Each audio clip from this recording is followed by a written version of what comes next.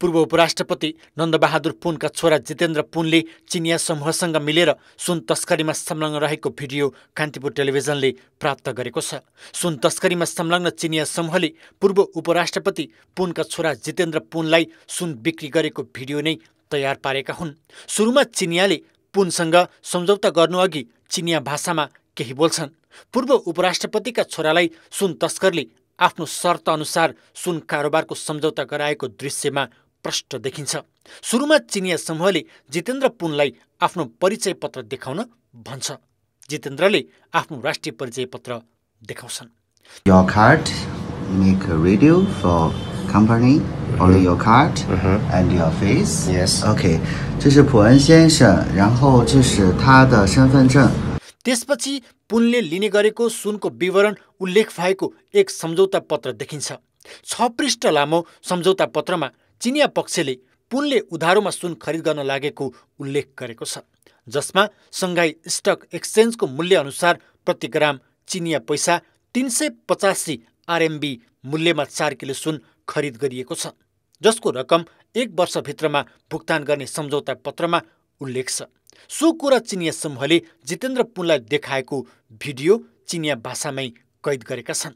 लगत्तै चिनियाले जितेन्द्रलाई आफ्नो नाम आफै लेख्न लगाउँछन्, अङ्ग्रेजी र नेपाली दुवै भाषामा।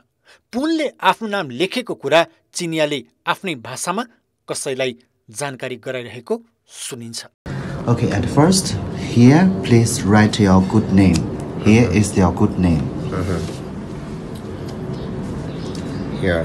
Here is your name.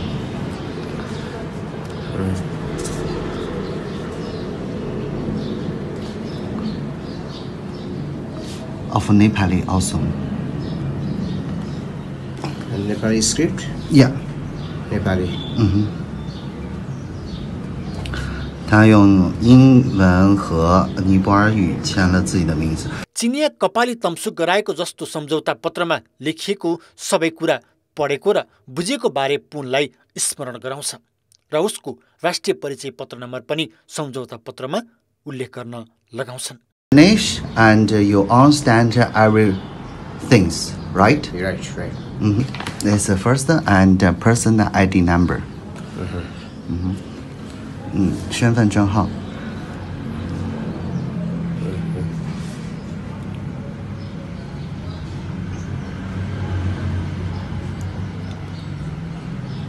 विक्रेताले पुनलाई खरिद गर्ने दोस्रो पार्टीका रूपमा हस्ताक्षर गर्न लगाउँछन्।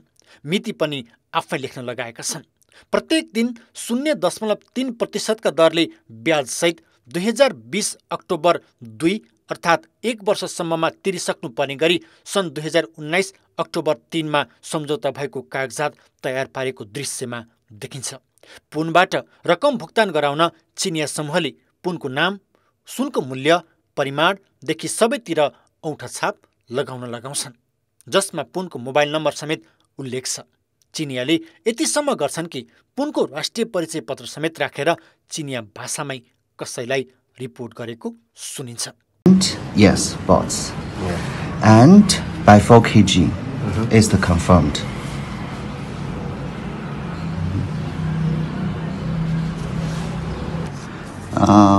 Your personal ID, okay, living here and make 这是普恩先生的身份证，普恩先生的身份证。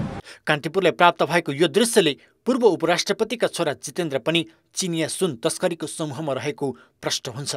यस सम्बन्धी समाचार आइतबारको कान्तिपुर दैनिकमा सार्वजनिक भएदेखि नै पुनमाथि अनुसन्धान गर्न दबाव बढेको छ।